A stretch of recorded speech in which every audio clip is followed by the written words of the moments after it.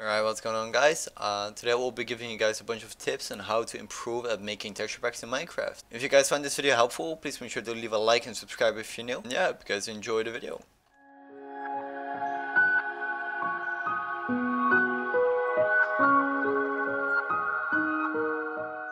Alright, so we're gonna start off with the basics, kind of. I use Paint.net, some people use Photoshop, but I prefer Paint.net over Photoshop as it's very easy to use and it does the job. So what you want to do is you want to have the right settings. If you don't have the right settings, you're most likely gonna screw up by making texture packs. So what you want to do is select the line tool, so you get this tool bar up here. Select this one and disable it. Normally it will be on this. Select it on this. If I were to put it on this, you would get like transparent pixels that you can see here. If I will put it on the other one, you see it's a straight line. It's very important. The reason is you don't want transparent pixels on your texture. It will screw up in game. Alright, so now for the plugins, I use Bold Bay plugins. It's a very basic plugin pack, I guess you could say, but it does the job.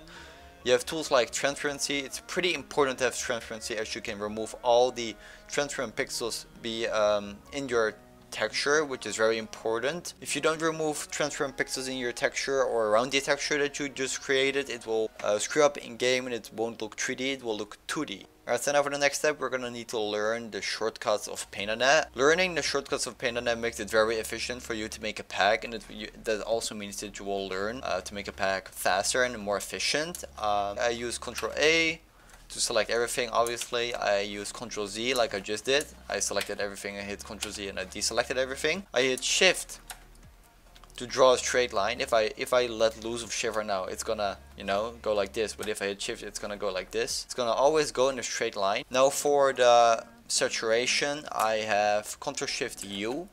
Then for the brightness and contrast, which I use quite a bunch, I hit CTRL Shift T. Now if I have, for example, like 5 different layers with textures on it, on one texture, like one file I guess you could say, I hit CTRL Shift F to go to crop all the layers into each other, if that's the right word. And if I, for example, want to have layer 4 in layer 3, I hit CTRL M. And this will make it so only one layer goes into the other layer.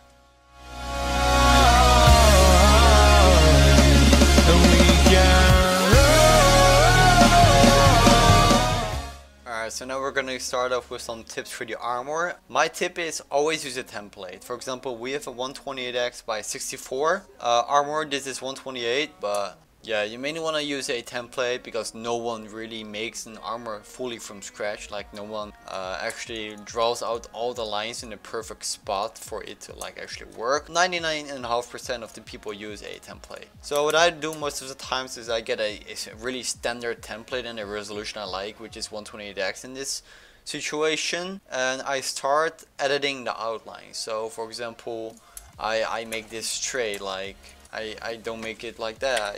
Like some very small changes, like for example making this curved kind of, and you can do that with everything. Like you can, for example, do this.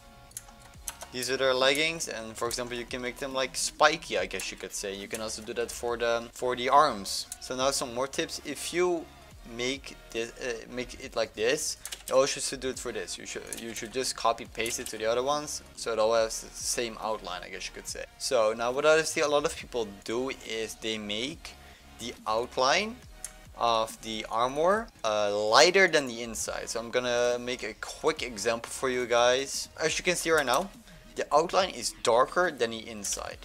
That's good. You want to have that. So what a lot of people do is they do it like this. Like that does not make any sense.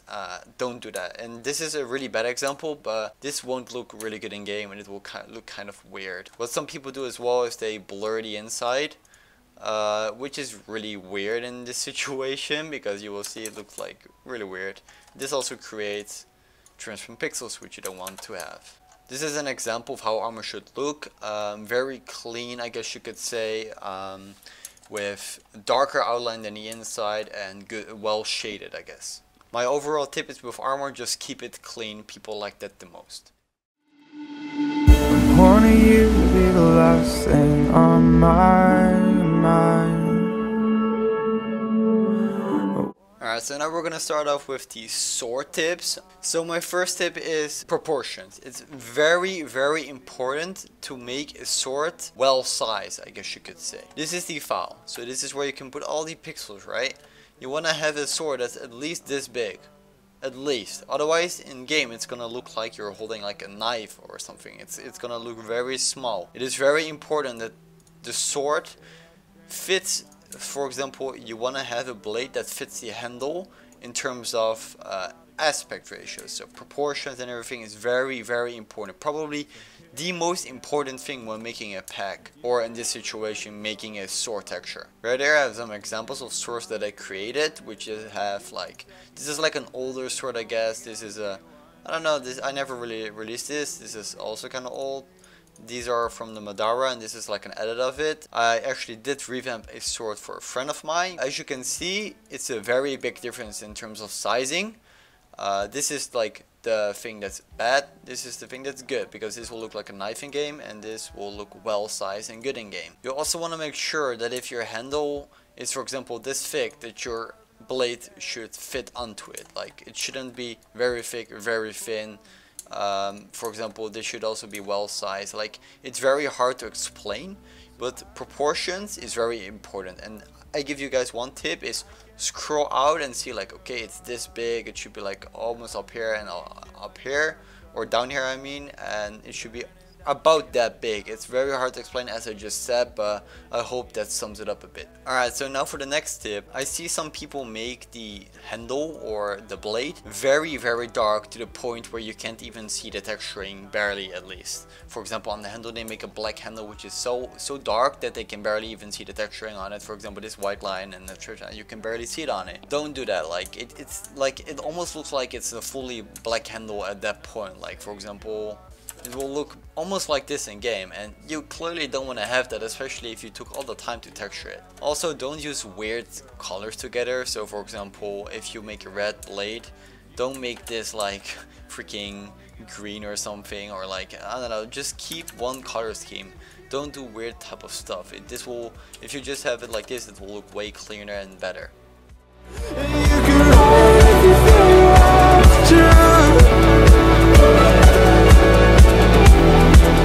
Alright, so now I'm gonna give you guys some texturing tips.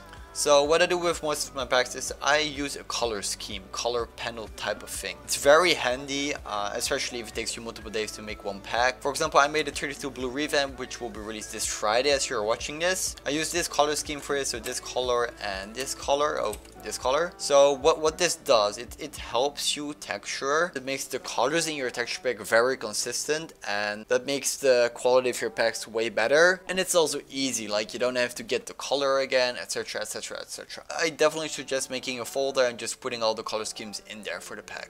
Alright, so moving on, we have the armor over here. My tip is keep the armor very clean and simple. As you can see, this is gradient with a white layer on top of it and a dark layer on top of it. What I did is I got white pretty much like this, and then I made it less transparent and I overlaid it over the armor, same with the black. So when making a sword, you should definitely use selections. It's very easy to make a sword and outline and stuff, like just select stuff, I guess you could say. You can hit shift and then, you know, drag it around. If you don't hit shift, it's gonna go like differently. So like this, it goes in degrees, I guess. It's a very handy tool that you can just, you know, do this, CTRL X, go on a new layer. And right now if I hit CTRL A, then Alt F, I mean not F, but I just select, then I select the whole layer. As you can see right here, I have the blade selected. So yeah, these are just some simple things that are pretty easy to do and will help you a lot when making texture packs. I really do suggest working in layers. It makes it very easy to, for example, if you want to have this part of the thing, what is it called, the handle. If you just hit CTRL X, go on a new layer, you have the handle over here, the blade in this layer, and then the rest on this layer. It's very easy to like select things. Boom, you have the blade. Boom, you have this is called the handle. So, and if you want to have all the layers into each other, like I just said in this tutorial, hit CTRL Shift F. So that was about it for this tutorial, I guess. If you guys want to see more tutorials, please make sure to leave a like. Only leave a like, you can comment it down below as well, but if the likes are really high, I will, you know, make more of these. I could do like shading tutorials and etc. Alright, so that was about it for this video. I hope you guys enjoyed, and yeah, peace out.